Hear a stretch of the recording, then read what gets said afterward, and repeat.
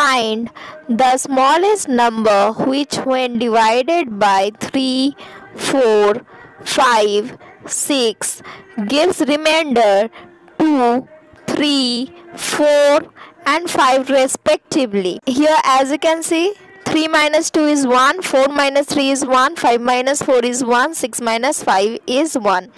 That means in each case the difference between the divisor and the remainder is 1, but exactly divisible by 7. But this number is exactly divisible by 7. How to find out this number?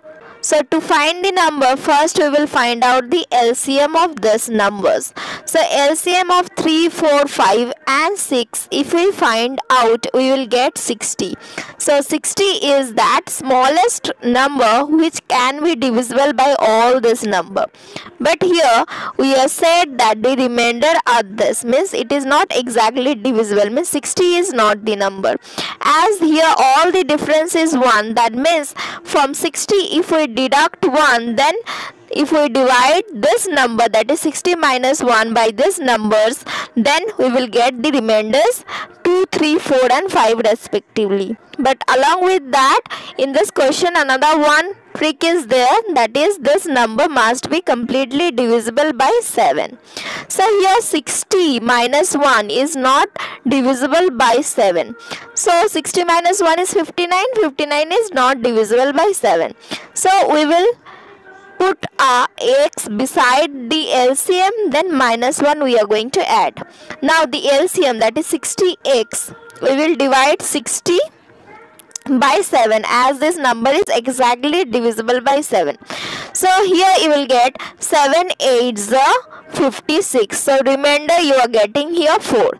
That means from 60 if we deduct 4, then that number, that is 60 minus 4, 56 is completely divisible by 7.